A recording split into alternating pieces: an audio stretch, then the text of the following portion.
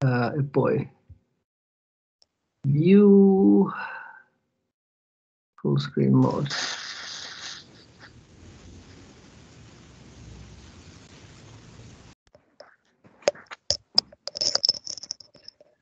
Okay, so let me see. This is the right. Yes. Okay. Okay. So I'll start this Tuesday lecture. Welcome everybody, and it's a pleasure to continue this lecture series on data science. Oh, it says data mining. Well, it's data science, I believe the title. Anyway, so yeah, so just as a comment, so data mining was a term that was used commonly for what is nowadays referred to as data science. So we used this name data mining before, but you know, people are talking about more data science nowadays. Although data mining is a term which is still appearing. So we were talking last week about LDA, and so linear discriminant analysis, as I said maybe in the beginning of this part of the lecture earlier. So linear discriminant analysis was originally developed in the statistics framework by Ronald Fisher, and so he used as a starting point the assumption that you are looking at clouds of points which are distributed normally with different means and covariances. But so here we make no reference to that sort of ideas. So I repeat quickly what I did last time, and then I'll continue. So we have the data set which consists of p vectors in Rn, and we assume that this data set is divided into disjoint sets, which I refer to as clusters or groups.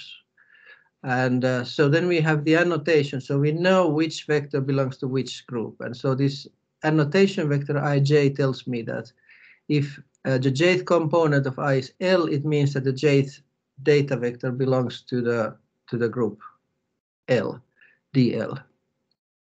Question is, if we want to reduce the dimensionality and look at the data, projecting it to a lower dimensional space, is there a way to do this projection in such a way that the cluster structure of the data is revealed? So that's the question. And so the question was sort of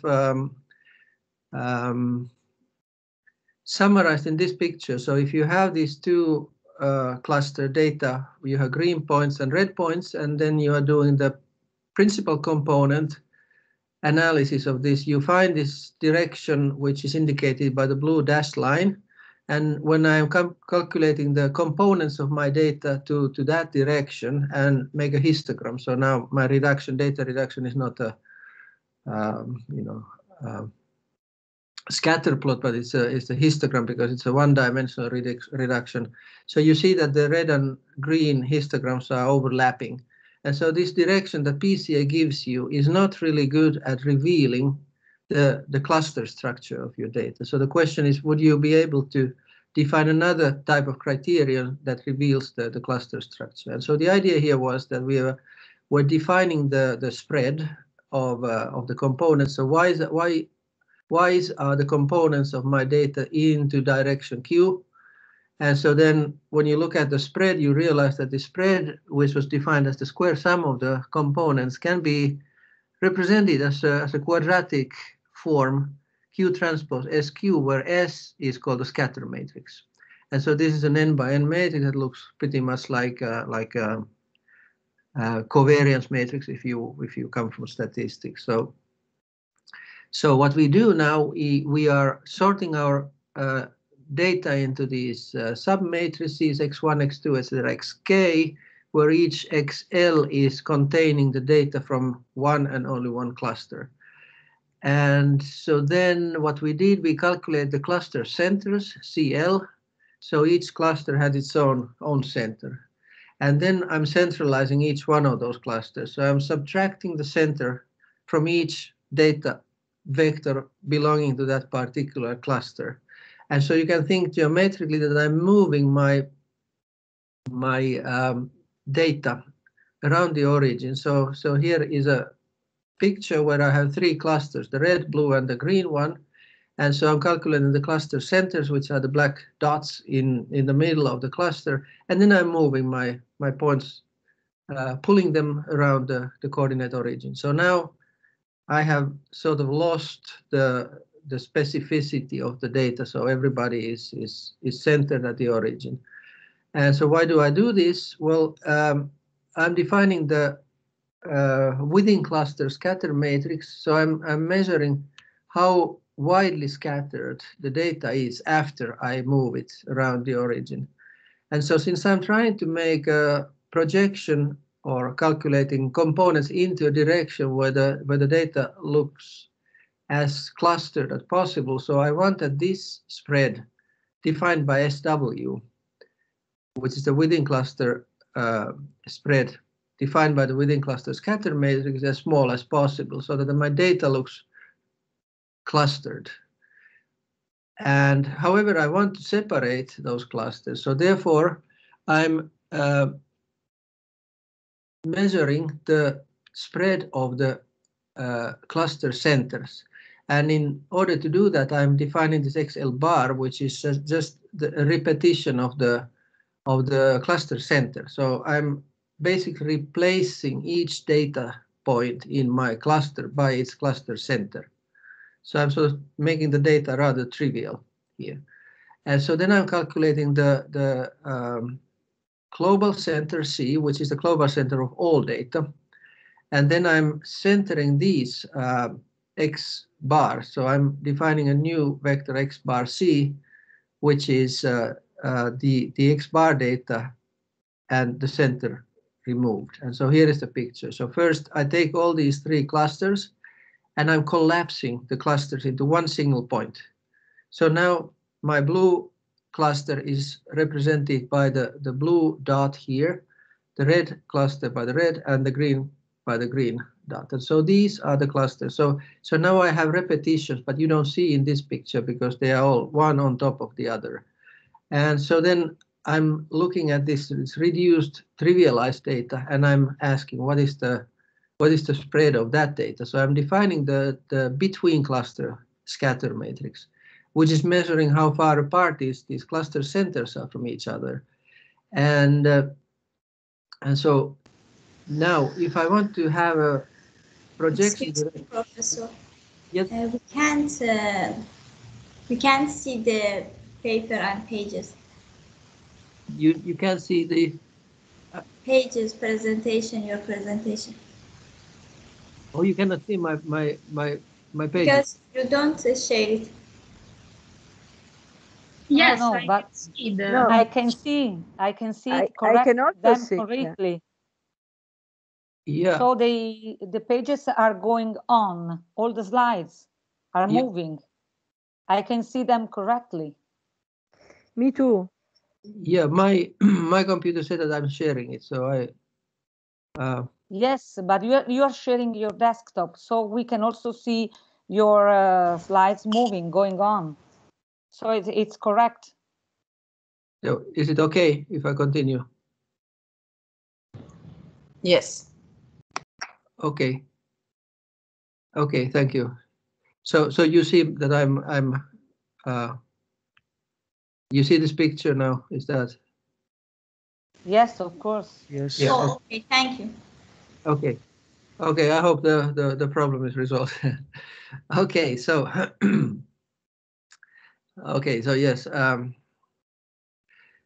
good. So we have this scatter matrix of the centroids, and so what we of course want to do when we want to separate these clusters, we want that the centroids are separated as much as possible. Okay, so therefore now we have a sort of a dual objective. So we try to find the direction Q so that the within cluster spread is as small as possible, so that the clusters appear as compact as possible. On the other hand, we want that the centroids appear as far away from each other as possible, so the between cluster spread is large as possible.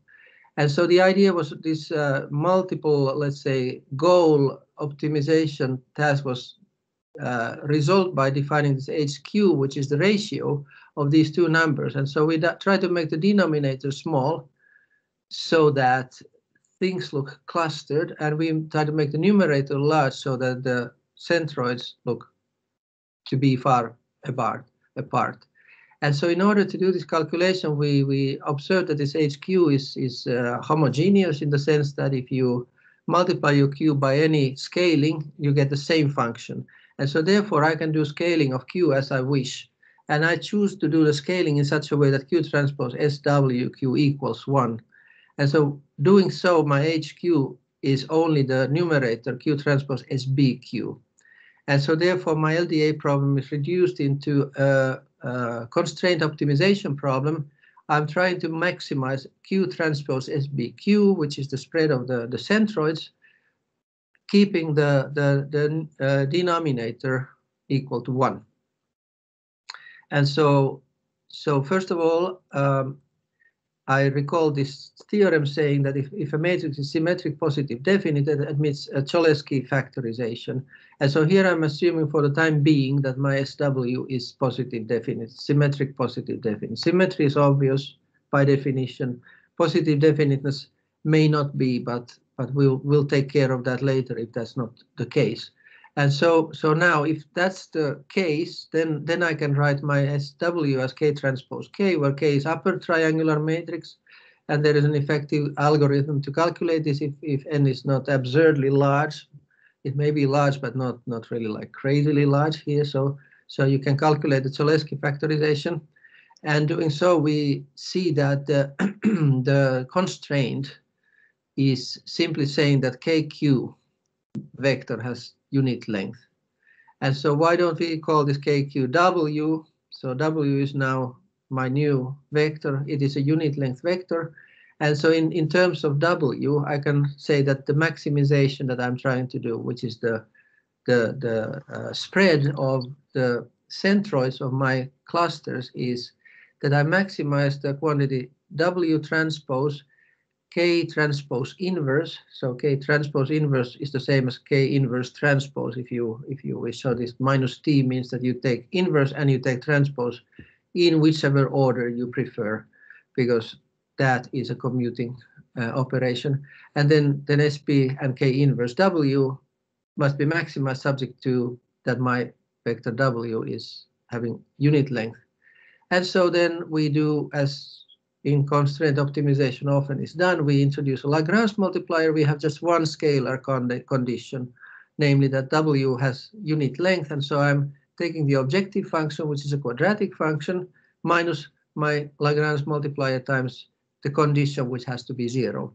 W length of W squared minus 1 has to be 0.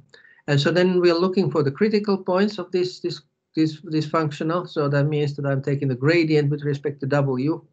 And so now we need to know that if you have a symmetric bilinear form like we have here, so then the gradient is simply the matrix times W, where matrix is now this K minus transpose SB, K minus K inverse. And so, and the gradient of norm of W squared is just twice W. So I have a very simple formula for the gradient, and I'm saying this gradient has to be 0 to find the critical points, which leads me to a linear equation.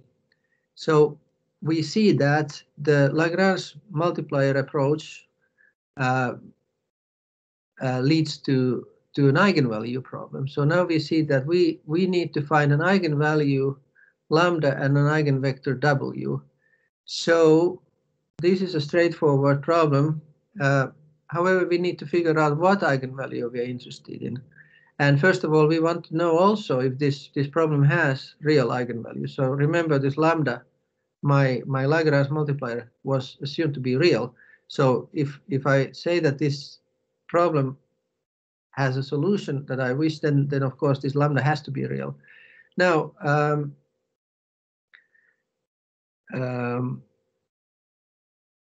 so in order to first of all to understand which eigenvalue we should be looking for, so suppose we have the eigenvalues. So which eigenvalue are we interested in? Because if you have an n by n matrix, so you have at least the fundamental theorem of algebra tells you that there are n possibly complex eigenvalue. So let's try to figure out which eigenvalue are we interested in. So if I take the objective function and I plug in the W, assuming that W is an eigenvector. So assume that W is an eigenvector. So then, of course, this matrix times W is just lambda W, and you see that the objective function is equal to lambda.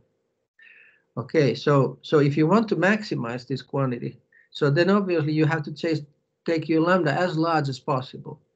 So what does it mean? It means that if you say that lambda is an eigenvalue, you have to take the largest eigenvalue.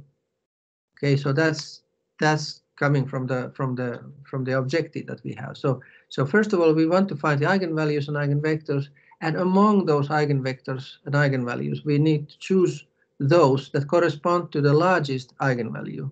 So then we are maximizing the right object. Now, look at this matrix K minus transpose SB K inverse. So first of all, you see immediately that this is a symmetric matrix because SB is symmetric. So if you take a transpose, you get the same matrix. And it's not hard to see that since SB is symmetric positive definite, semi-definite, it's not positive definite, but positive semi-definite, we see that this matrix that we are looking at is also symmetric positive semi-definite. So if you multiply with V from both sides, your matrix, you get a number which cannot be negative.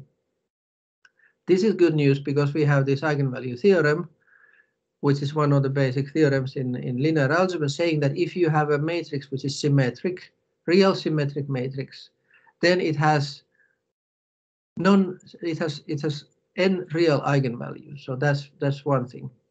If your matrix furthermore is positive semi-definite, you know that these eigenvalues are all non-negative. So I should have here that is larger than 0. I have forgotten to write that. But so the eigenvalues lambda 1, lambda 2, etc., they are non-negative. So what we are interested in is this largest eigenvalue. We also know a little bit more. We know that these eigenvectors can be chosen so that they form an orthonormal basis. And so that means that your matrix A has an eigenvalue decomposition. So your matrix can be decomposed as a product of U, lambda, and U transpose, where U contains the eigenvectors in the columns and lambda contains the eigenvalues in the diagonal. Okay, so this is a fundamental theorem which I'm not proving. I'm just using the fact that I know that eigenvalues exist, they are real, and they are non-negative. So I have to pick the largest eigenvalue. Now, before I go into the algorithm and examples, I have to come back for a while and say, well, we assumed in all our calculation that this SW is positive definite, but it could be that it's not positive definite. It may be only positive semi-definite. And when is that the case? When your data is degenerate. So when you take your data, you centralize each cluster and you move your data around the origin. So if your data all lies in a subspace which has lower dimension than your data space, then your S is not going to be positive definite, it's going to be only positive semi-definite. So this is possible. And so therefore we need to make a fix so that we can use the same algorithm even in the case when your S is only positive semi-definite. And so what we are doing is a very standard regularization trick. So we take this SW and we add a tiny little multiple of identity to my matrix SW. And so then I get a new approximate matrix. This is not exactly what we had, but it's almost the same as we had.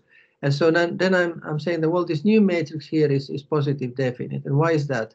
And here is a typo. The second W should be V. I'm sorry about that. It escaped me. I tried to catch all the typos, but here is one. So V transpose SVW V SW epsilon V. So this would be V. Would be by definition V transpose SWV plus epsilon times the norm of V squared. And so you see that that this quantity here is definitely positive because the first term is non-negative and the second term is positive for a V which is non-zero. So it means that the existence of Cholesky factorization for this regularized matrix is warranted. That is a positive definite matrix.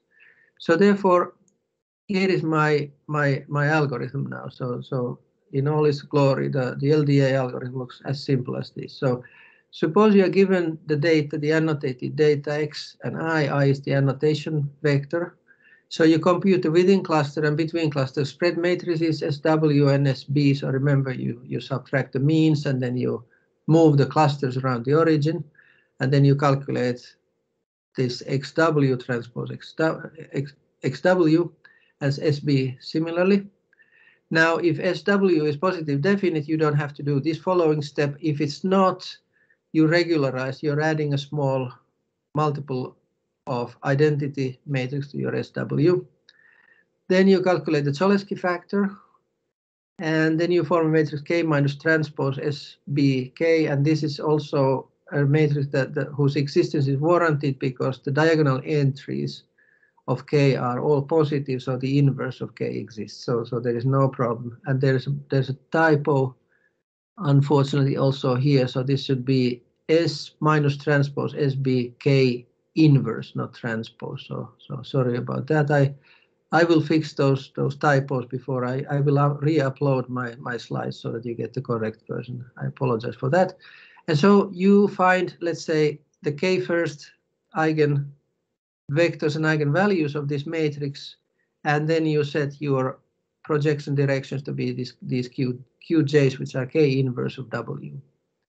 And that's it. So this is how you find these optimal directions when you are projecting your data. And so that procedure should show if there is cluster structure in your data. So before we go into examples, so let's look at some computational considerations. So first of all,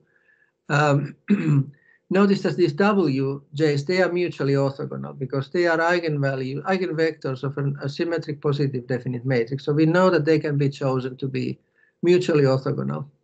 However, these LDA directions Q, which I obtain by multiplying with K inverse, these W, they are not necessarily, and usually they are not orthogonal. And so that means that if you look at the QJ vectors, there may be quite a bit of redundancy. So you find the best possible projection direction where the clusters show, and then you take the second best direction, and there is quite a bit of overlap in the attributes. So the vectors Q1 and Q2 may be, they are not parallel, of course, but they may be very close to each other. So there is quite a bit of redundancy in the LDA direction. So they are not like orthogonal directions, although these W's are. You can orthogonalize them, but my experience is that orthogonalizing the LDA directions is not giving, let's say, a visually compelling result usually. And so the redundancy is there, and we have to live with that. And so how about this epsilon? So I said that epsilon should be a small number. Well, small is also always a relative concept because small for 100 and small for 0.01 are two different things. So small should be also relative to the size of the eigenvalues of SW. So what we have usually done is that we look at first the eigenvalues of SW, the largest eigenvalue, so to speak. And so you take the largest eigenvalue of SW, and then you make your epsilon small relative to the largest eigenvalue. So then you can say that epsilon is small with respect to the size of your matrix SW.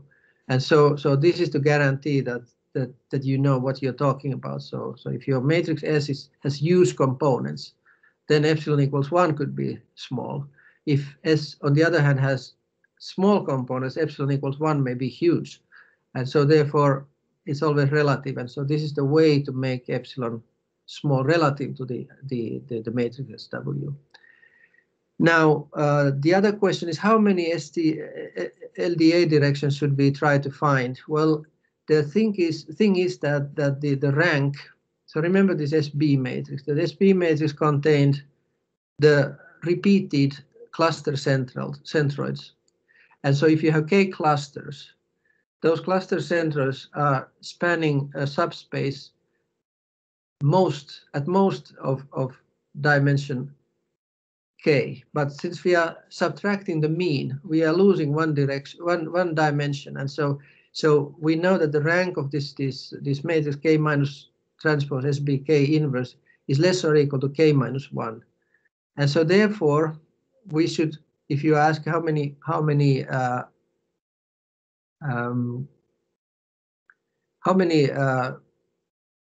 LDA directions you should try to find, if you have 2 clusters, 1 is enough. If you have 3 clusters, 2 is enough. You don't gain insight if you take more of those LDA directions. So you have to think, how many clusters do you have, and choose 1 less at most to be the number of LDA directions that you're looking at, and so then you get the information out of your data that you wish. Okay, so these are a couple of numerical considerations that need to be kept in mind. So let's go and look at some examples so that we understand how this LDA is performing. So first of all, I started my LDA lecture by showing this simple example where we have the 2 cluster data, and I showed that the PCA direction fails to reveal the clusters in the data. So now I took this data. This is a very simple example because you can, of course, this is a toy example because you can look at the data and you see the cluster structure there already. So this is just to clarify what we are talking about. So I take this cluster data and I'm trying to find the direction in which the cluster structure is shown as well as possible. And you can imagine that the direction should be almost perpendicular to this PCA direction. So let's see what the LDA analysis gives. The LDA direction really gives me this red direction.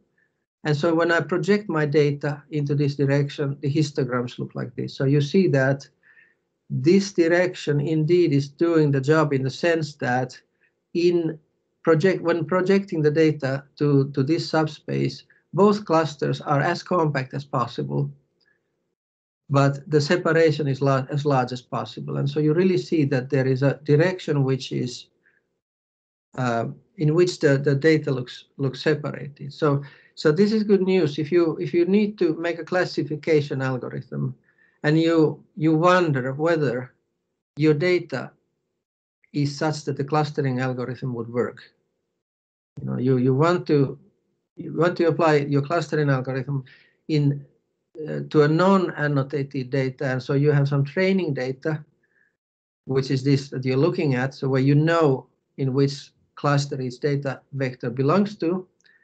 Okay, so now before you start implementing your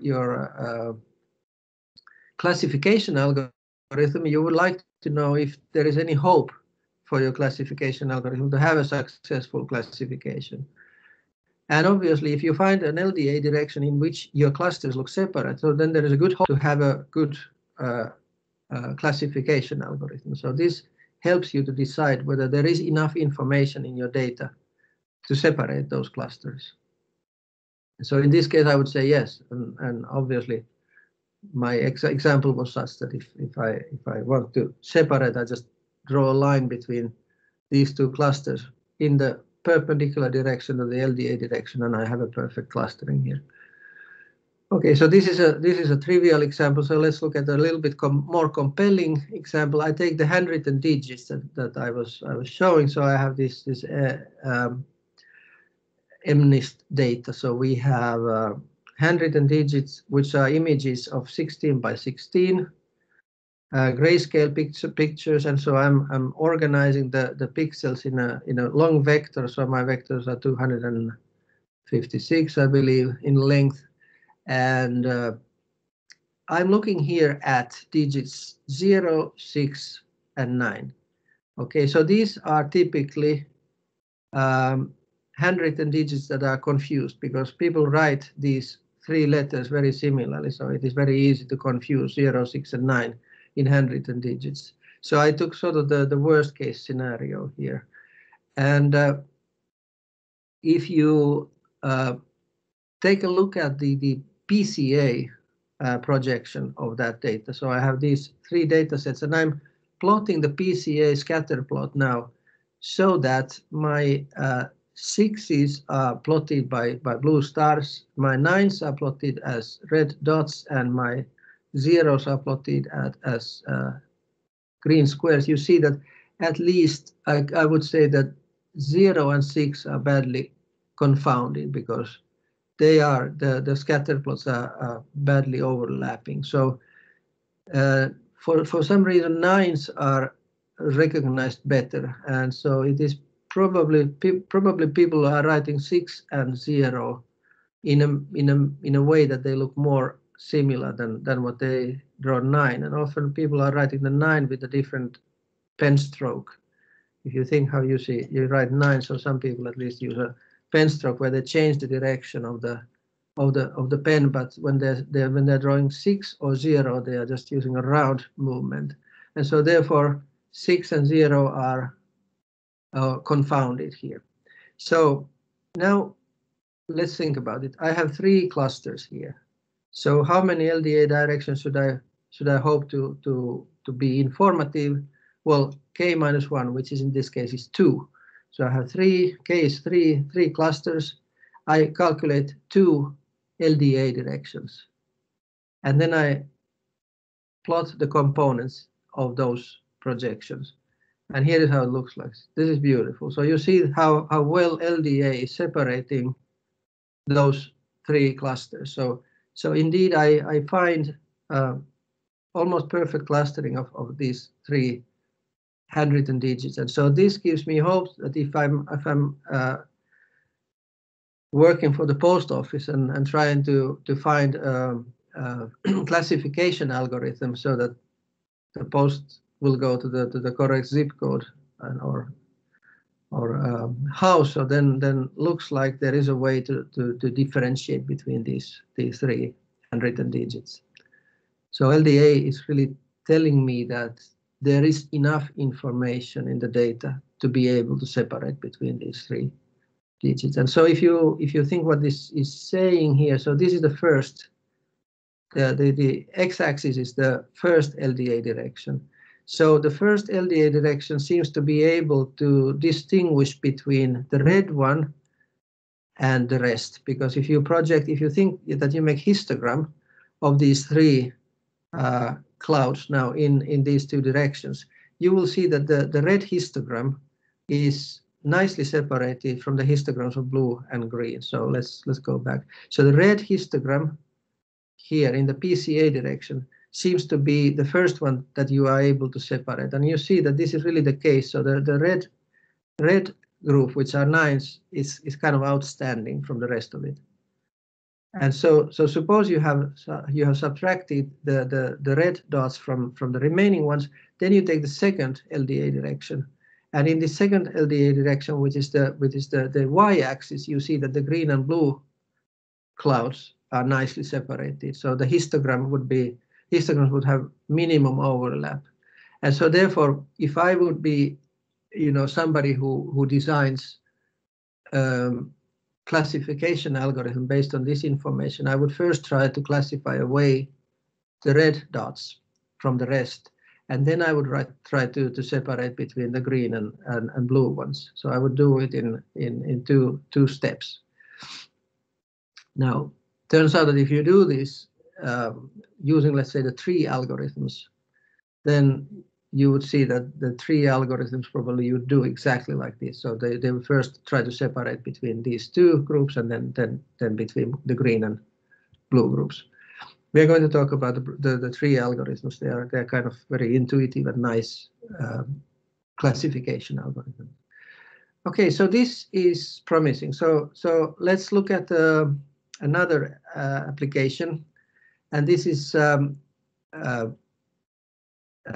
facial analysis example. So there is a data set which is called Yale faces, which I think we have reference to that in the web page of the book. So if you want to go and download those faces, you can do that. So what they have 15 individuals. So the number of individuals in that database is not large, but for our purposes, this is sort of explaining well what we are trying to do.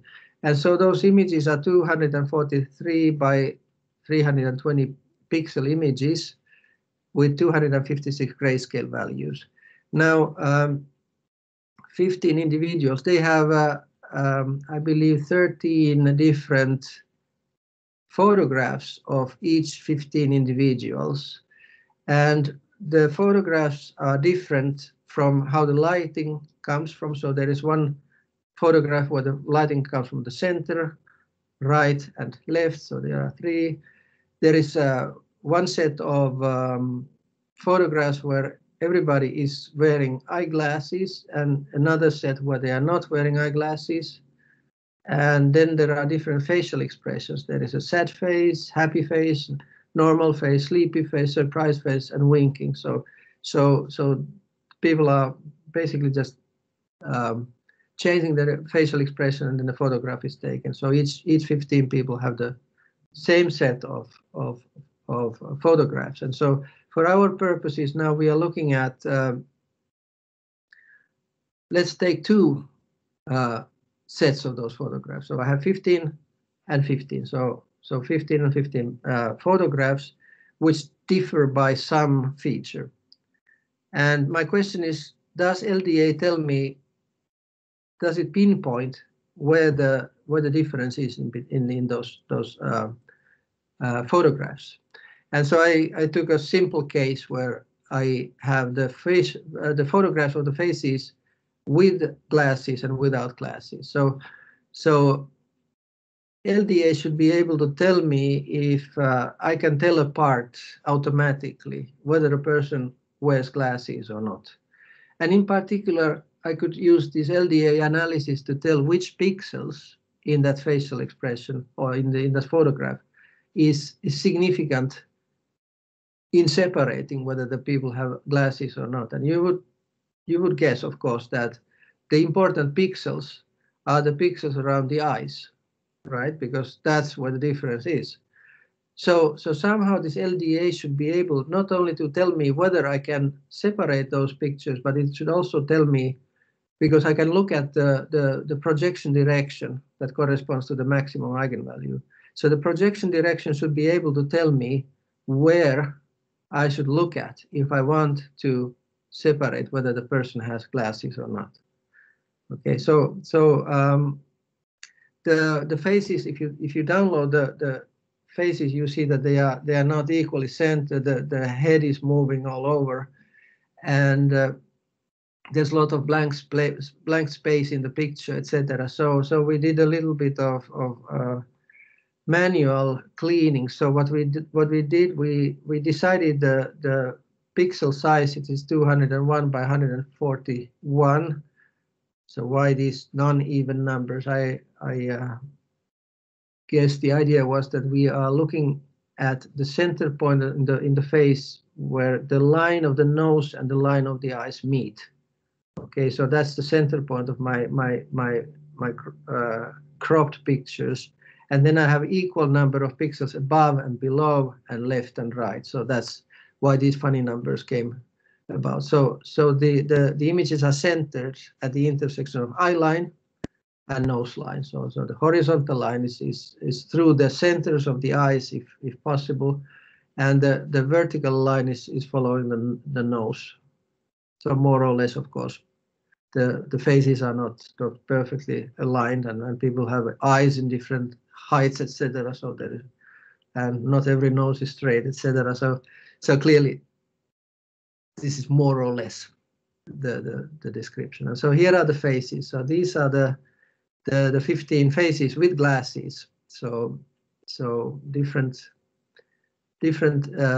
face characteristics, and here are without glasses. So you see that the expressions are changing a little bit. The position of the head is changing a little bit. But what is most important is that there are glasses or no glasses. Okay, so LDA should be sensitive to the glasses. It will be sensitive to other things too, because my dataset is such a small dataset. So what happens is that for instance, because the face is moving a little bit, the surrounding is different. The surrounding of the face is different. So there will be some sensitivity to you know, the position of the head, for instance. Okay, so but that's what it is. So now I am in a rather different situation from what I had before. Namely, my data vectors have dimensions 201 by 141. So the data space has a dimension of 28,000. Okay, 28,000 and some. And my data set is rather small. I have only 30 data vectors. So now, unlike before, what happens is that my data space is widely larger than my number of data points. And if you have this situation, your matrices are going to be badly under the scatter matrices are going to be badly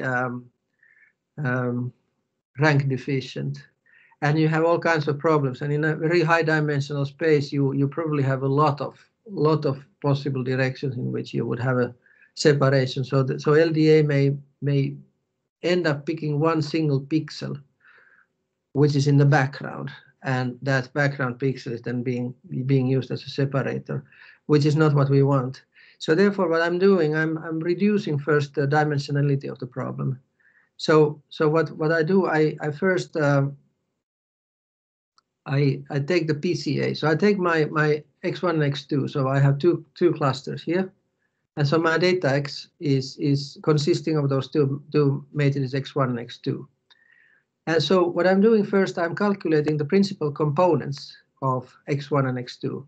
So I'm reducing first my data, and in order not to bias my process, I'm choosing the new dimension, the reduced dimensionality of my data to be exactly the same as the number of data points.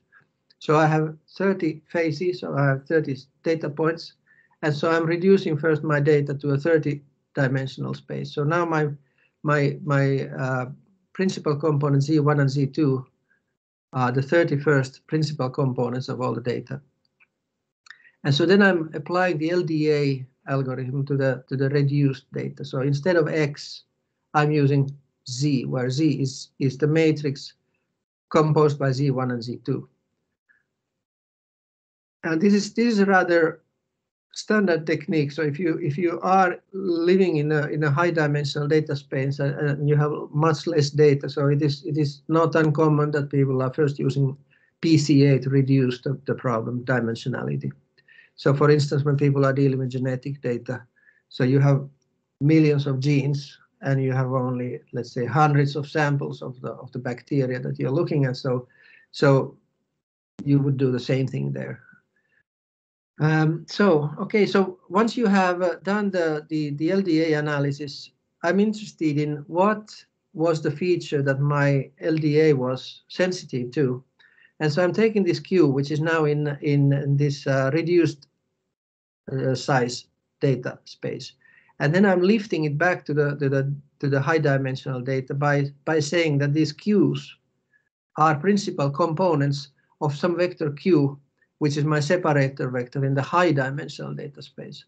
So I'm doing the analysis in the lower dimensional reduced data space, which has dimension 30, and then I'm going back using these principal components Q, and I'm representing my data, my separating vector in this high dimensional space by using the feature vectors.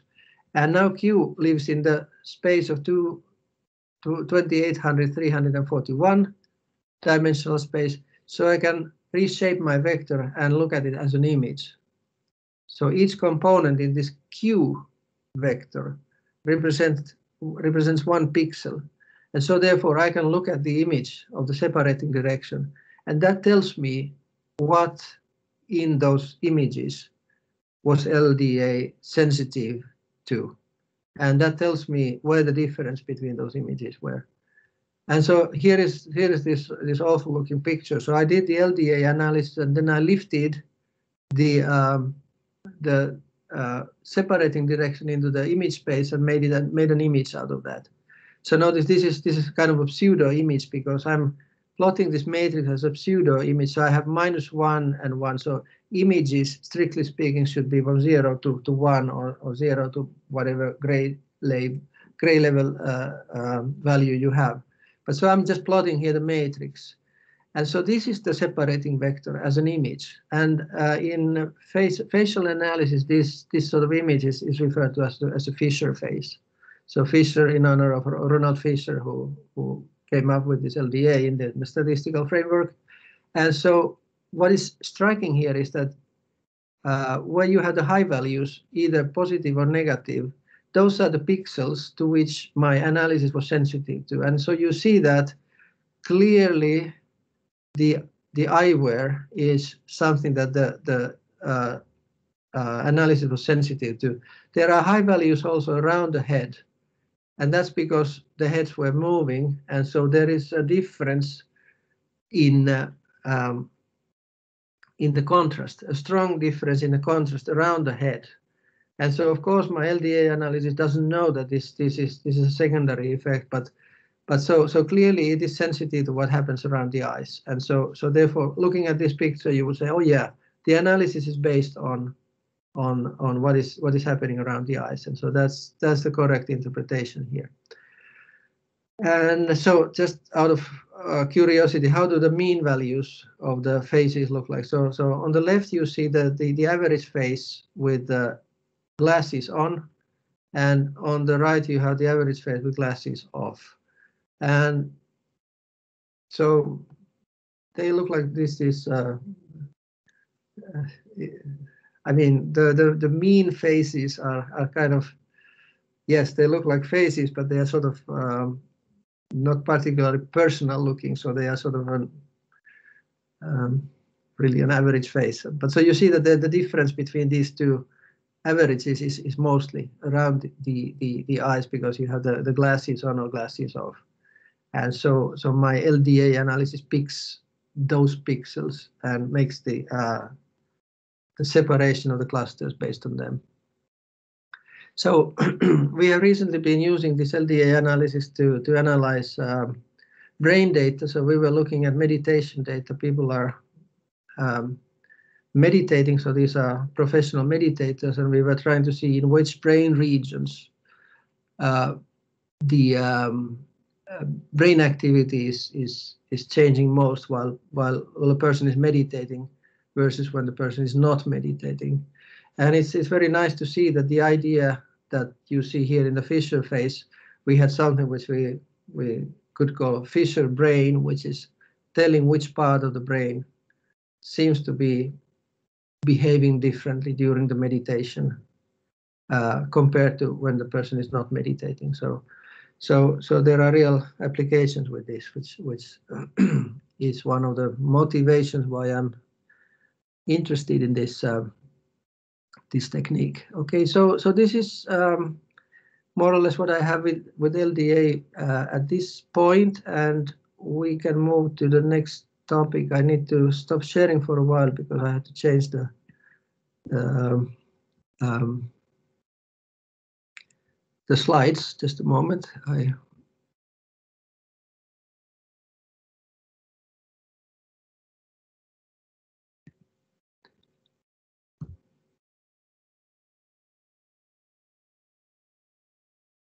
Okay, so here we go. So I may have told you last week that I'm going to talk about SOM, but then I realized that I was given the program, the outline, by saying that the next topic is non-negative matrix factorization, and that's what I'm going to do next. Just a moment, I need to find my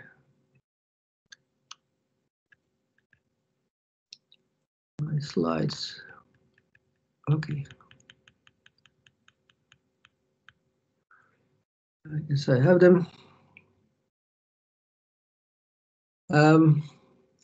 Actually, if you want to make a break, so it would be maybe a good idea to make a break right now. So it is sort of dividing this lecture into pieces. So if you have a break until 4 o'clock, that may be a reasonable solution.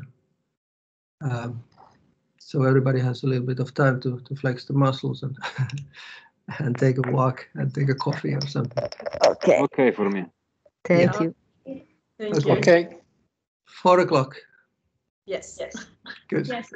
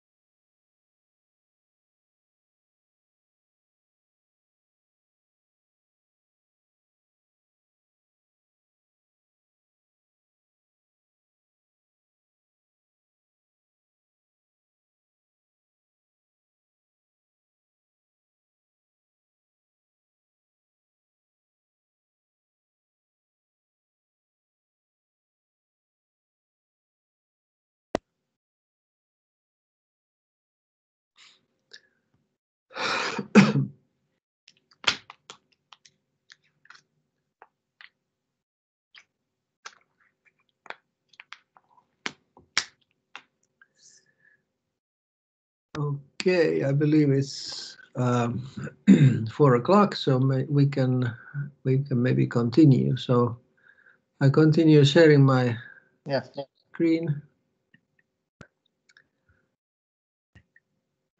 Here we go, and so then.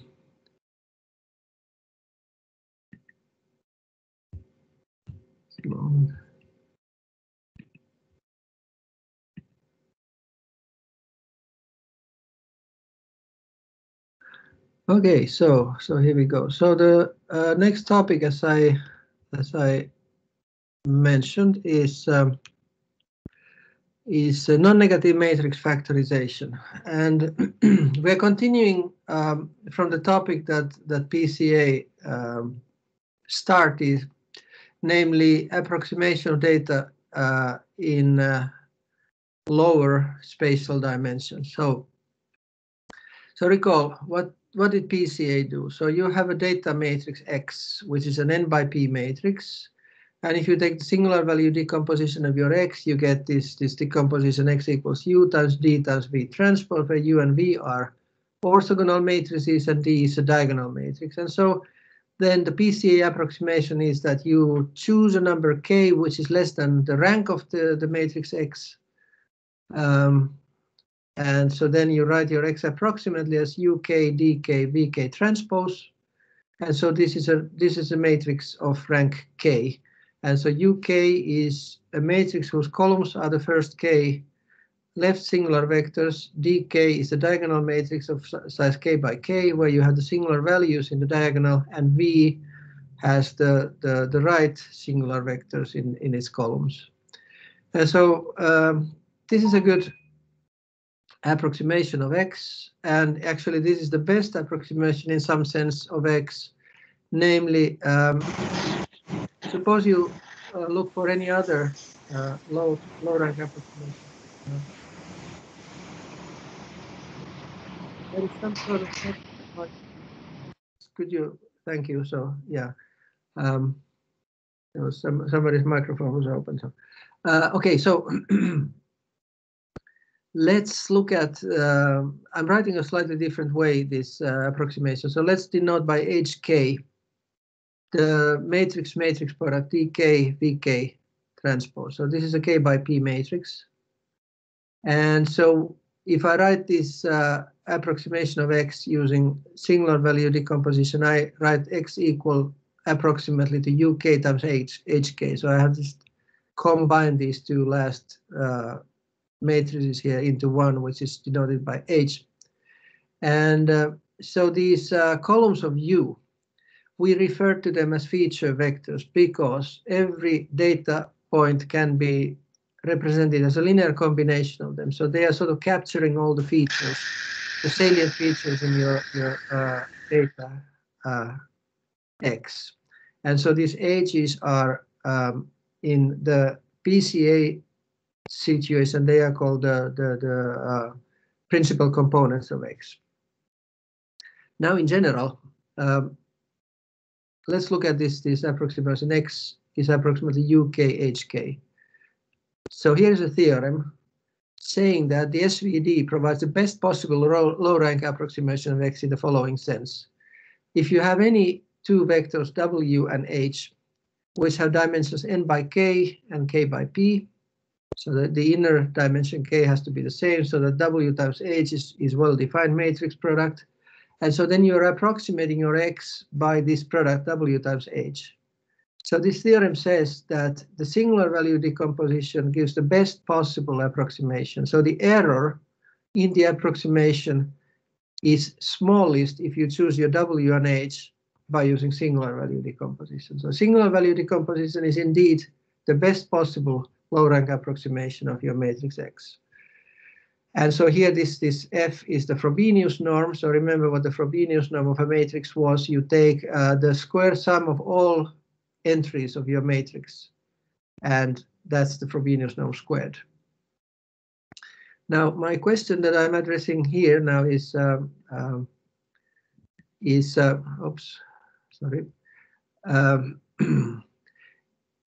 is there a way to interpret the feature vectors in terms of the data attributes? And what do I mean by this? So remember when we were looking at this feature phase, for instance, I wanted to interpret the separating vector Q as an image. And I could do that kind of. I made a pseudo image where I neglected the fact that some of the pixel values were negative. So strictly speaking, negative values are meaningless in image analysis. And so if I would have to apply some sort of image processing algorithm to my feature phase, I would have a little bit of a problem by reinterpreting the negative values, negative pixel values. So what do they mean really? Should I take the absolute value of the image? Should I just shift the image up or down so that all the pixel values are positive, or what should I do? So there is no direct interpretation of the pixels in terms of pixel values. So that's what I mean by data attributes. Data attributes in this image case is referring to pixel values. Well, if you look at an economic data, so you don't want that the gross national product, for instance, is negative. So if you have a vector, which is a feature vector, which has negative components, you cannot really interpret those vectors in terms of the attributes because, for instance, gross national product should not be negative. And if you have a negative component, then you lose the interpretation of your feature vector. So in particular, if the data is non-negative, you would like to have your feature vector components to be negative, non-negative too. And this is the goal in this case. So for instance, in handwritten digits, xj represents black and white image, and xjk is the grayscale value of the kth pixel, and that should be between 0 and 1. Now, if you take the SVD, your feature vectors are almost certainly not in the interval 0, 1. Why? Because they are orthogonal vectors. And if you take orthogonal vectors, typically you have negative and positive components which are cancelling. So the only way you can have non-negative unit vectors which are orthogonal is that their supports are different. But that's not what SVD gives you. SVD gives typically vectors which have negative and positive entries so that the inner products could be 0. So we would like to have a way to interpret those feature vectors and assure that the components are non-negative. So I'm going to use the following notation. A matrix A is in Rmn plus. This notation means that all the components of my matrix A are non-negative. Okay, so this is simply a notation. So the NMF problem, non-negative matrix factorization problem, is the following. If you are given a matrix X with non-negative entries, so your data is non-negative, the problem is to find two matrices W and H, which both are non-negative, in such a way that W times H is approximating the data in the Frobenius norm as well as possible. So we'd like to minimize the error that you make when you approximate your X by this product H by W by H. Okay, so this is a clear problem. Signal value decomposition won't do because that doesn't guarantee the positivity of the entries. So we need to do something else here. And so in the following, I'm going to use the following convention. So when I have a matrix and I'm referring to the columns, I'm using the uppercase in parentheses index to index the vectors that constitute the columns. When I'm referring to the rows of the matrix, I'm using the lowercase index in parentheses. So my X lowercase vectors are row vectors now. Now, Frobenius norm can be written in terms of both the column vectors and row vectors. So if you take the row vector picture, or let's say column vector picture first. So if you take the L2 norm squared of each column, that's just a square sum of the entries in that column. And then you take a sum of those square sums, you get, of course, the square sum of all entries in X. And so that has to be the Frobenius norm squared. The same way, if you take the row vectors and you transpose them so that you get column vectors, so now you are in RP. And you can calculate the the L2 norm or the Euclidean norm of each of those column vectors, and then again you take the sum and you get the Frobenius norm. So we can express the Frobenius norm in terms of the columns or in terms of the rows. So this transpose here is not, of course, necessary if you define the L2 norm or the Euclidean norm for row vectors too. But since I have defined the Euclidean norm for column vectors only, I take the transpose first, so that I make the rows as columns, and then I calculate the Euclidean norm. So this is just a small detail, but let's be systematic here. So fine. So let's see. Let's look at the product W times H, and I'm writing my H now column by column. So W times H is W times column 1, column 2, etc., column P of my matrix H. And so then I can apply this matrix product to each column separately. So my WH is actually a matrix whose columns are WH1, etc., WHP. And so therefore, if I'm looking at the error of the approximation of X by the product W times H, I'm using the column vector view of the Frobenius norm, and I'm saying that this is simply the sum of the L2 norms of each columns of this error matrix, X minus WH. So this is the column-wise way of saying what I'm trying to minimize. We can also take the row-wise view, and so first of all, I'm using the fact that the Frobenius norm of a matrix equals the Frobenius norm of the transpose of that matrix. So I'm taking first the transpose of my X minus WH. Now, transpose of WH, using the fact that the transpose of a product is a product of the transposes, but in the reverse order, I get that this transpose is H transpose W transpose. And so then if I now write my W transpose in the way that I'm listing the columns of that matrix, well, the columns of the W transpose are the transposes of the rows. So if W1 to Wn are the rows of my W, then W transpose contains columns which are the transposes of those rows. And so then if I take the product H transpose W, I'm just multiplying each one of those columns by H transpose. And so in this case, my Frobenius norm that I'm trying to minimize is simply the sum of the column, the row of X minus H transpose W row, everything written in column vector. So this is another way of writing this Frobenius norm. And so if you look at these two expressions, what you find is that if in the first case, if W were known, somehow what you would, so X is of course known, so data is data, so it's given, as the name says. So X is known. So if you know W, if you want to minimize this expression, what you're trying to do is you're trying to find the least square solution Hj to the equation WHj equals Xj. So you are trying to minimize in the least square sense the difference, with the constraint that the coefficients of H are non-negative, because that's important for us. And the same way, if you're looking at the row-wise picture of the problem, so then you realize that if X is given and H is given, then W's can be resolved in the least square sense, row by row, with the restriction that W's, the components of W, they have to be non-negative.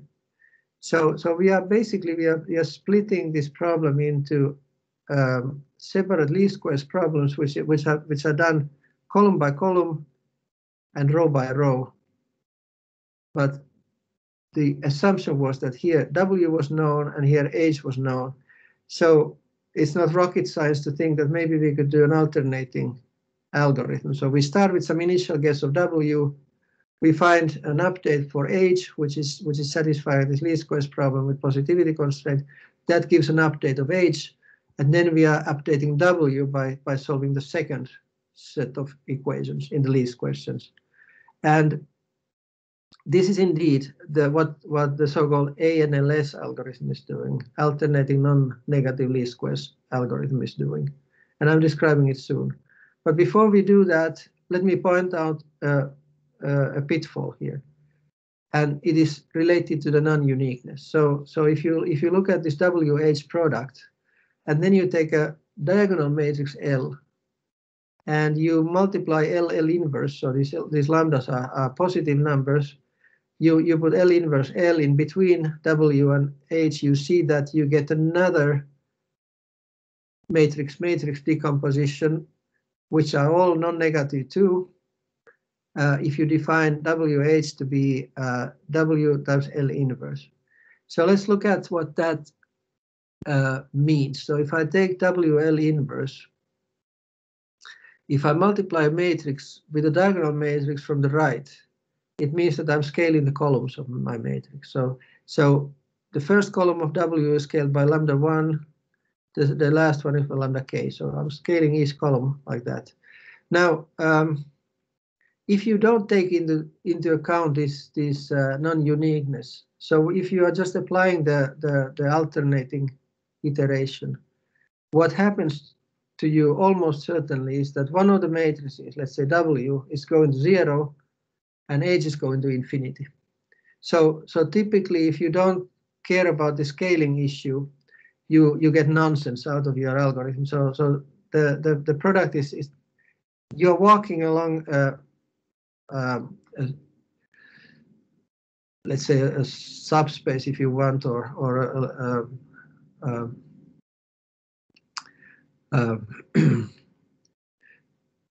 you know, a subset in the solution space which extends to infinity. And so typically when you do this iteration, your iteration points escape to infinity. And so one of the matrices typically goes to 0 and the other one goes to infinity, and you get nonsense out. So what typically is done is that between each iteration, you are scaling back your W so that the scaling keeps your solution in the feasible space.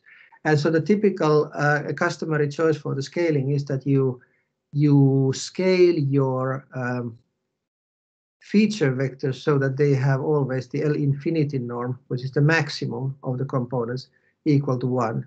So this makes sense, for instance, in image application. So the feature vectors, you want them to be images. So if you decide that your grayscale values are between 0 and 1, so therefore the feature vectors, in order to be images, the values should also be between 0 and 1. So if you scale the maximum to be between 0 and 1, so then clearly you have images as feature vectors. Well, sometimes you want to scale the edges. So depending on the application. So for the sake of definiteness, I'm assuming that I'm using the column scaling of my W.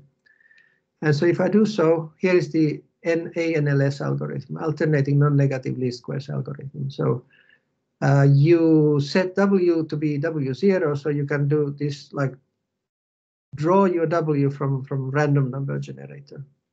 So you fill your W first with, let's say, numbers between 0 and 1 drawn randomly. That's a typical initialization. And then you continue this iteration until the stopping criterion is satisfied. And I'm going to talk about the stopping criterion soon. So first you update your H by solving a least squares problem, minimizing this error Frobenius norm using the least squares formulation subject to positivity constraint for H's. Once you have an H, you go and you update your W using the freshly updated H, and you get again an update of W. You have updated H and W, then you go and scale the columns of your W so that the column L infinity norm of W is equal to 1. So what you do, you calculate the maximum value of your W's column by column, and then you are scaling the columns by the maximum. So now every time you restart, your W is a matrix whose columns have the maximum value equal to 1. and you continue until you see some sort of convergence. So what does this convergence mean? So you advance the counter and then you check for convergence, restart. So here are some computational details. So first of all, as I said, the entries of W0 are typically drawn in application from uniform distribution over the interval 0, 1. You can also scale before you start so that your initial W is already scaled between 0 and 1. So that's something that you might want to do. Now, this least squares problem solve for H columns so that you are solving the least squares problem written here in step 2, subject to positivity, is actually a constrained quadratic optimization problem. So you're minimizing a quadratic function subject to inequality constraint. And without going into details how this optimization problem is solved, I'm just saying that MATLAB provides a rather robust tool. So there's a command which is called LSQ non-neg, and I believe Python has the same command actually. And so if you, and what you give as an input is the matrix W and the right hand side. So here the right hand side is the jth column of X, and so then this LSQ non-neg returns a column which is going to be the jth column of your updated H.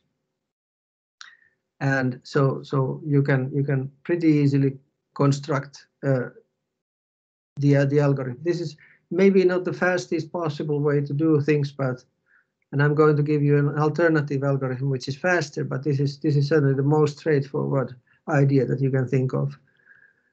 Now the B step where you are updating your W, so you have again the same type of minimization, quadratic minimization problem. So what you do, you use this LSQ non-neg command, and you use as input your current H prime.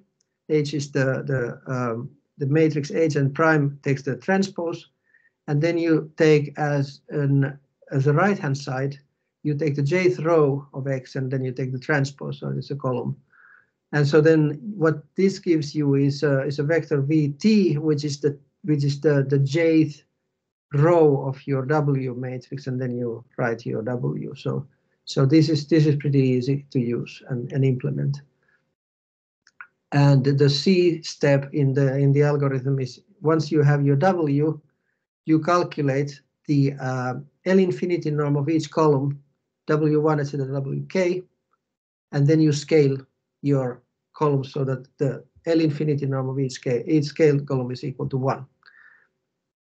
You continue this until you see convergence.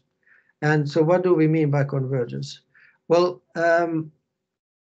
one idea that immediately comes in your mind, but then a little bit of reflection shows that this is not a good idea.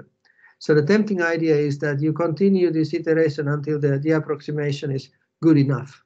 So you give some tolerance, and you say, I want to approximate my X within this tolerance by this matrix vector, matrix product. What is the problem? You don't really know how small this error theoretically can be. I mean, if I take a matrix X and I take the first singular value, I can of course calculate how large the error is, but I cannot guarantee that the error is smaller than what I want. So it may be that this error, even in the optimal case, that is the SVD case, is larger than, let's say, 100. But I don't know what this optimal case is. So there's no way for me to know how small this error can, theoretically speaking, be. And so therefore I cannot use this, because that leads to either a loop which is not stopping ever, or it may stop immediately depending on what you put for tau, and you don't know how well you are doing. So a better idea is that you are iterating until you don't see much changes on your updates. So this is the idea here. So WT plus 1 minus WT is the change in the Frobenius norm during the last iteration, and the relative change is obtained by dividing by the Frobenius norm of WT of the previous change. So this tells you the fraction of change in terms of Frobenius norm in W, and likewise you have the relative change in your H in terms of Frobenius norm, and you say, well, let's continue until my W's and H's change less than, let's say, 1%. So I have usually used 0.01 or 0.001 as a tolerance here, and usually couple of hundreds of iterations enough, so you reach this level. So that makes the algorithm not too heavy and not too slow. However, you can sort of follow the relative change. Usually it goes first down, then it goes for a while up, and then it starts decreasing again, and so that's the typical behavior of this. So there is, at least I don't have any guarantee that there is a good convergence, but so this is sort of an empirical rule, really. So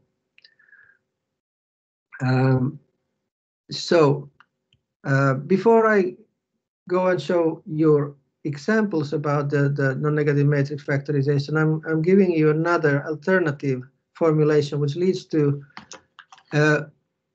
faster converging algorithm, and this is really the NMF algorithm that people are normally using when they're talking about NMF. So if you go and look in the literature what NMF they are using, this what I'm calling multiplicative updating is the one that people normally use. And so this multiplicative updating is the there was an article in Nature in 1999, I believe, where two researchers from Leung and Song from Bell Labs, they sort of reintroduced the non-negative matrix factorization. Non-negative matrix factorization historically is an older invention. So there are two Finnish researchers, Pentti Paatero and Tapper, I forget his first name, who suggested this algorithm in the early 80s already, I believe, and they used it for I believe in chemometrics and radiation spectroscopy. And then these two guys from Bell Lab, they refound this algorithm and they made it really popular because they connected it into data science. So they realized that this is something that can be used in image processing and text mining. So there is a little bit of history here. So in that algorithm, that famous algorithm that made the non-negative matrix factorization sort of known in that Nature paper, this multiplicative updating algorithm was suggested, or at least they suggested to use that. I'm not sure if this was really their own original idea, but this is what people usually use. Okay, that's a little bit from history. So I'm going to look at this NMF problem with the enhanced constraint that W's and H must be not only non-negative but strictly positive. Okay, so strictly positive. So and I'm deriving some sort of fixed point formula for doing the updating. So there is a very simple multiplicative updating formula, which can be understood by looking at the reparameterization of the matrices. So if my W's need to be positive and H's need to be positive, so I can write them by Wij is exponential of Xij, where this Xij is obviously the logarithm of Wij. And since these W's are positive, so this is well defined.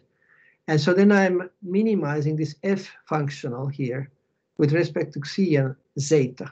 Okay, so I'm just plugging in these representations into my expression here. And then I'm minimizing with respect to these new parameters. And so therefore I need to calculate the gradient of F. And this is a little bit complicated looking calculation, but it is pretty straightforward. So I'm going sort of cursorically through this. So if you want to calculate the derivative of the Frobenius norm with respect to Xi, what it amounts to is that since this is a quadratic formula, so you have Xij minus WH. Maybe I should have a, yeah, so there's 1/2 here. So no, this 1/2 is is canceling. So I get the difference times the partial derivative of the product of the ijth component of W. Now, when I'm differentiating with respect to Xi, remember my W depended on Xi and H did not. So the only thing that I have to differentiate is W. So when I calculate the derivative of this matrix product, I write it first component-wise as a matrix product, and then I'm differentiating out only the part which depends on Xi. Now, if so, remember this transformation from W to Xi was diagonal in the sense that ijth component depends only on ijth component. So the derivative of W with respect to Xi is very simple. Namely, we know that if mu equals I and nu equals L, so I and mu are equal and L and nu are equal, so then my W, IL, is simply exponential of Xi mu nu. Okay, so that's fine. The derivative of the exponential function is itself. Well, this exponential function by definition is the same as W mu nu. And now mu and nu are I and L, so I see that this derivative here is directly the same as WIL. While if I is not mu or L is not nu, the derivative is 0, because my X's were supposed to be independent. So only the component that has the same indices depends on this Xi, and others do not. And so therefore I get that the derivative of this product, let's go here. So I'm plugging in here the derivative. So the derivative is WIL if mu equals I. So I use the Kronecker symbol, which is 1 if and only if mu equals I, and nu equals L. So there's another Kronecker symbol, which is 1 if and only if nu equals L, and the summation is over the L index. Now, if I'm summing over L index, the only time that I get non-zero is when this L equals nu. And so of all these entries, only the one where L equals nu survives. And this summation over L becomes a triviality, and I really get simply the component Wi nu H nu J, and then I have this extra Kronecker delta symbol here, which is guaranteeing that this is 0 if and only if is non-zero if and only if mu equals I. So then I'm plugging this expression into my derivative of f, and so therefore my derivative of f with respect to Xi is simply xij minus the ijth components of wh. And then I have the derivative that I just calculated. Now I see that there are two sums. There is summation over I and summation over j. But I have this Kronecker delta here. So this I summation gives me 0 unless mu equals I. And so the only term that is surviving from the I summation is I equals mu. And so therefore I'm just plugging in I equals mu in this expression, and I have a single summation, j. Now, this is nice because now I don't have any Kronecker deltas here, and these are simply matrix products. So let's look at the first term. So here I have x mu j, and then I have h nu j, and summation over nu. So that is actually nothing else but the mu nuth component of x h transpose. And that is multiplied by w mu nu. And when you're looking at the second component, so there again I have a matrix product of WH and H transpose. And so this is my derivative of the objective function. And if I want to find critical point, I set this equal to 0. Now, when you write this, you see that, okay, so I could actually subtract, I could cancel this W mu nu here because it's a positive number. Well, if you do that, you're back to the least squares problem. So you don't want to do that. So okay, so you can cancel this W, and that's perfectly correct. But then you see that what you're trying to find is just the least squares problem solution. So what I'm doing something slightly different. I'm solving this equation for one of these W mu nu's and keeping the W mu nu on the other side. So this gives me an updating formula. So if my mu nu is the current value of W mu nu, this formula gives me an updating formula for the next round for W mu nu. So you can think that I'm sort of looking at this as a fixed point problem where you use the old value to update the new value. So this is the logic here. So I use this parameterization in order to get this updating formula. Well, this is assuming that age is known, but age is not known, of course. So what we do the calculation, the similar calculation by differentiating with respect to zeta, which was the parameter of age. And I'm not going too much into detail because you know already how I do that. So I'm differentiating age using the same Kronecker delta symbol to get rid of this L summation, and one of these deltas are killing the J summation in the definition DFD mu nu, and I end up with a critical point value, critical point condition that this component should be 0. And again, I don't want to subtract or cancel h mu nu because that gives me again the least squares problem. But I'm using this formula to do updating for h mu nu.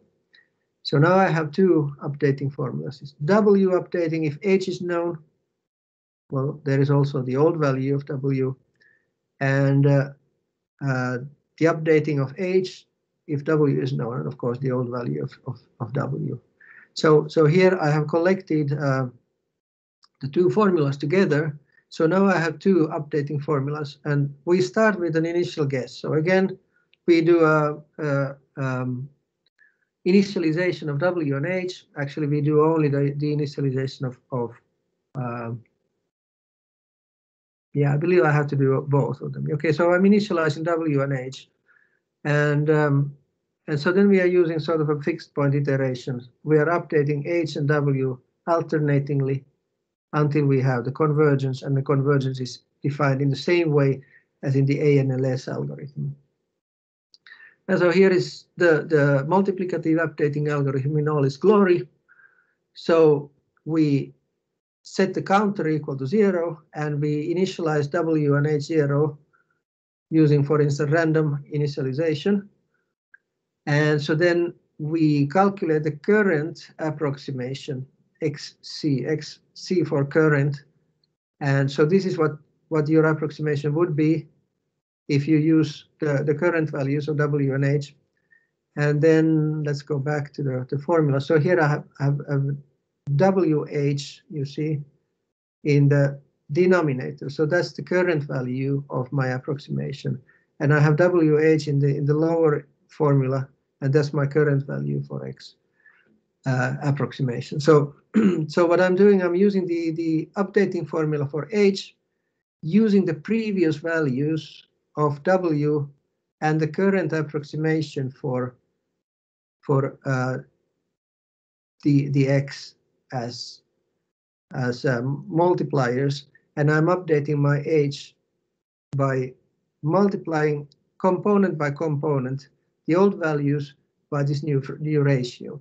So notice this new ratio is 1 when, if you would have an exact formula, X equals WH, so your X would be equal to XC. So then this ratio would be 1, and you would have identity. HT plus 1 is HT, but usually you don't. And so the same way, when you have updated your H, you can recalculate the current approximation of X, and then you do the updating of W using the current approximation of X by multiplying the current value by this ratio.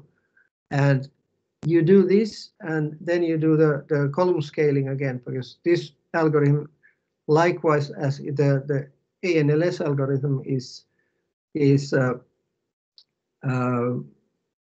having a non-unique, let's say, fixed point, if you like, and so your solution may escape into infinity. So typically your W goes to 0 and your H goes to infinity, or vice versa. So you want to do a scaling every time you have done the updating. And so I'm using the same scaling. I'm scaling the columns of W to be L infinity equal to 1 norms, vectors. And so then you advance the counter and you do it again and check the convergence. So the convergence condition is that we use the same convergence condition. I didn't say it here. The same convergence condition as you use in ANLS. And so here is how this algorithm is often written. So let's introduce this circled multiplication and circled division of matrices. So if B and C are matrices of the same size, then B circled product C is just a pointwise product of the matrices. And the circle division of the matrices is that you divide pointwise, and there should be, yeah, okay, so, yeah, right. You divide the ijth component of B by the ijth component of C. Now, if you look what your algorithm looks like, this looks like some sort of APL code or something. But so what you do is you calculate the matrix vector product WTX, matrix vector product WTX current, where X current is W current times H current, and then you use the multiplicative division to calculate the ratio of these two matrices element by element, and then you're updating H element by element by that factor. And likewise, your W is calculated as a scaling of W by the ratio. And so this XC, it may be recalculated when you do the updating from H to W. If you don't recalculate, if you use you recalculate this XC only after both H and W are updated, it's basically the same effect. It doesn't change much the algorithm if you recalculate the current approximation. So for completeness, I did here a recalculation of XC, but if you skip this part C, you don't probably see much difference in the performance of the algorithm. There may be 1 or 2 iterations more, but that's so minimal that you may want to simplify your algorithm. Now, so this is the algorithm that people are usually referring to when they are talking about non-negative matrix factorization. There is another alternative formulation, and I'm simply telling you, I'm not going through it because it's the derivation is basically the same. So there's an alternative cost function. So instead of looking at the Frobenius norm, you can use some sort of entropy divergence of the matrices. And so entropy divergence looks pretty much like Kullback-Leibler distance of Kullback-Leibler divergence of matrices. There is this difference of Aij and Bij, which is added there, and so basically you do the same thing. You are just minimizing the difference between your data and the WH matrix with respect to this entropy divergence. But so as I said, there's not much that you gain by going through this. I'm skipping. They are included in my slides, so if you want to go and look at the details, as you can see, it leads to a slightly different updating formula. But the standard updating is based on the Frobenius norm, and so that's the algorithm that you probably may want to implement. It's very simple to implement, as you could see. Okay, so in order to give you some sense of what you can do with this non-negative matrix factorization, we have 15 minutes time, so we are good in schedule. So let's look at these handwritten digits. So that's sort of the standard data set in many data science applications. People are usually testing their algorithms with that data set. And so to remind you, the images are, so we have 1707 in the data set that I use here. There are much more in internet. So if you want, you can download huge data sets. I'm using this data set here. So I have 1700 handwritten digits, which are classified, and they are grayscale images, so the values are between 0 and 1. And so there are two tests that I'm going to do. So I'm going to see what happens if I'm approximating my x with WH, where the rank is equal to k is 49. So why 49? I took 49 because it's 7 by 7, and I can show a 7 by 7 panel easily on my screen. You could use a larger k if you want, but I took this so that I have sort of enough of those feature vectors, but not too much. Okay, so this 49 is rather arbitrary number here. So the feature vectors are sort of fragments of the handwritten digits. So remember, the feature vectors are images which have values between 0 and 1. And so I'm composing my images, xj, of fragments. And so all the numbers here are positive, so there's nothing that cancels. So I cannot take, let's say, a 0 and then another almost similar 0 and hope that some of the pixels cancel each other, because there's no cancellation, everything is positive. So this is cumulative sum. So when I'm adding a term, it is just adding cumulatively positive values to the pixels. So if I believe that my X dataset, which contains all these handwritten numbers, are well represented by the feature vectors, so then these feature vectors must be small fragments of the handwritten images, handwritten digits, and these H's are telling how I'm composing, like a mosaic, the handwritten digits from the small pieces. And so let's see how they look like. So here are the 7 by 7, the 49 feature vectors. And so you see indeed that there are fragments of different numbers here. So there's one which looks like 1. So if you have ones in your data set, so they probably were going to use this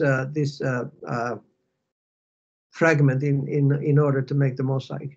There are some which look like parts of zeros or sixes.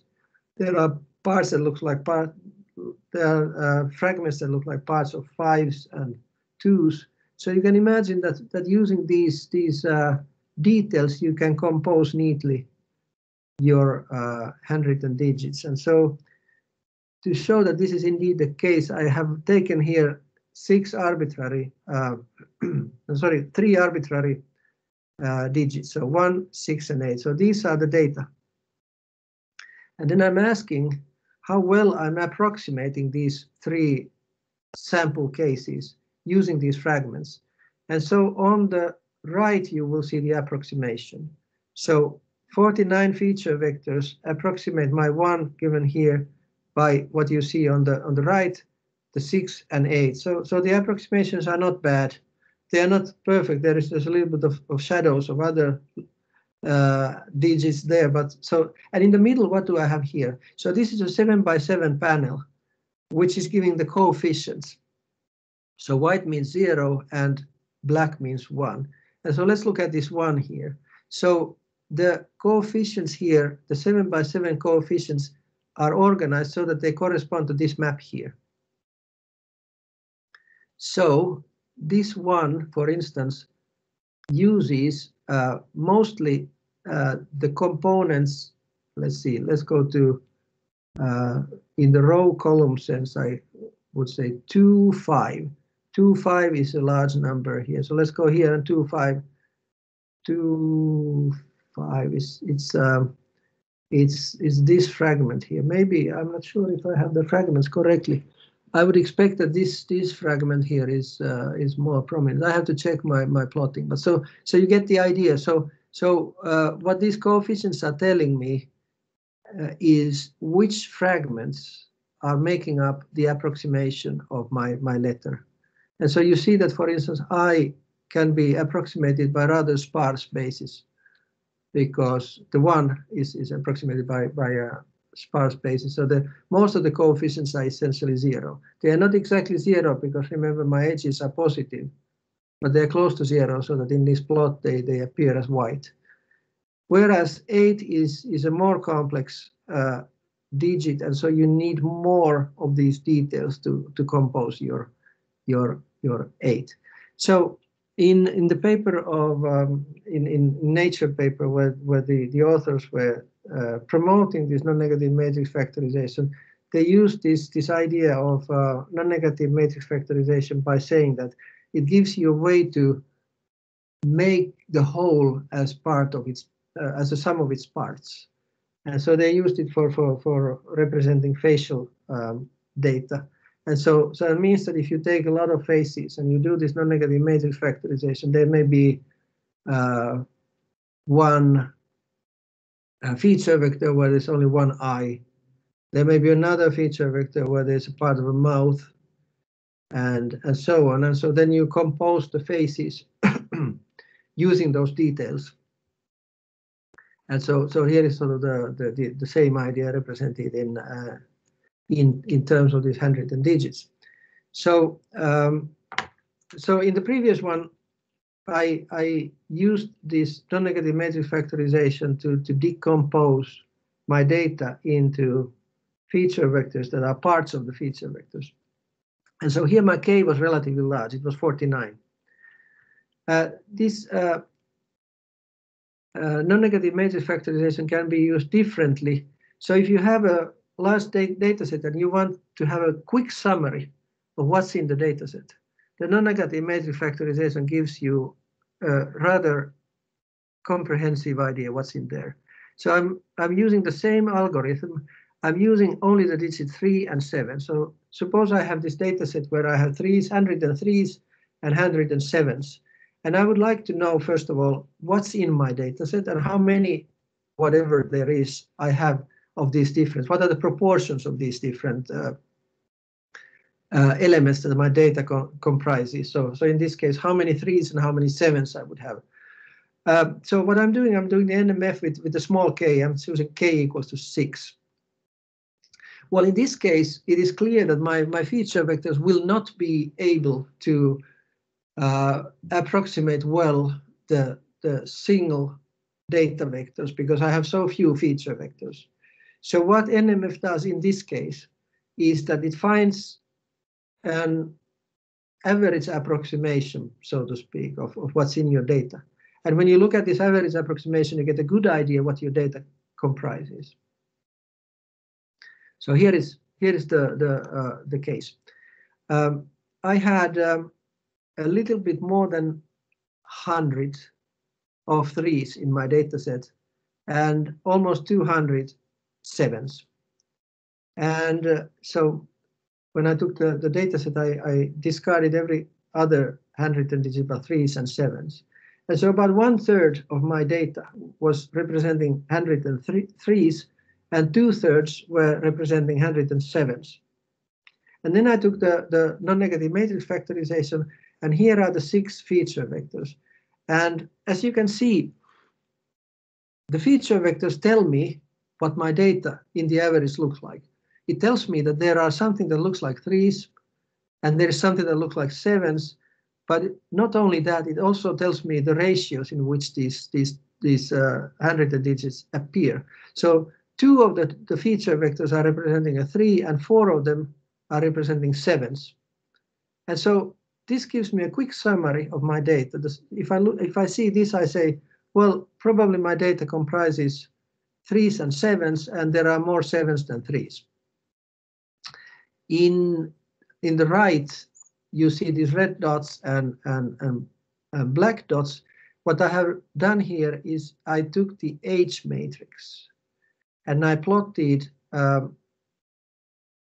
Age matrix has 6 rows, right? So it has 6 rows, 1 row for each feature vector.